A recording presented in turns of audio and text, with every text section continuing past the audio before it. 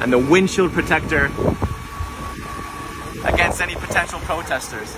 This is the Spartan SUT.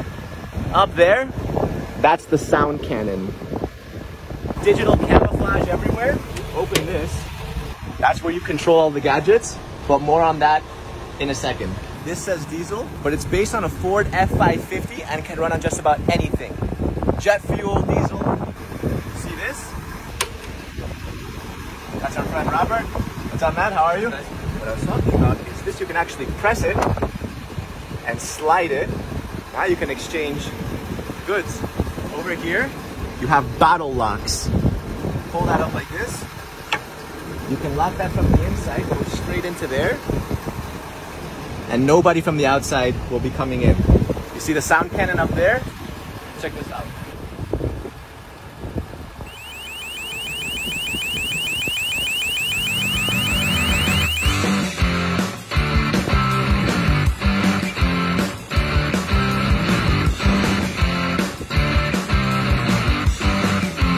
How cool is that? All right, come back inside. Right, everything was controlled from here. Welcome to the back. These are where you have your foldable chairs.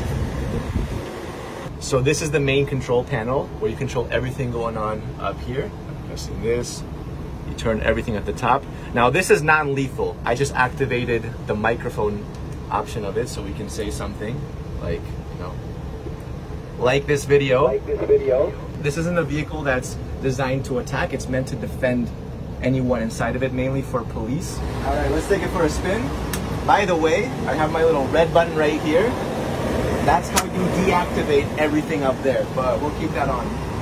This is a normal F550 kind of driving experience, just a little bit heavier. This thing weighs about 8.5 tons. I'll press this button right here. Now I can see much better.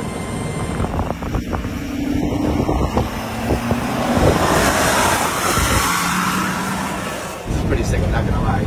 I'm doing a lot of supercars and hypercars, but this is like a king of the road experience.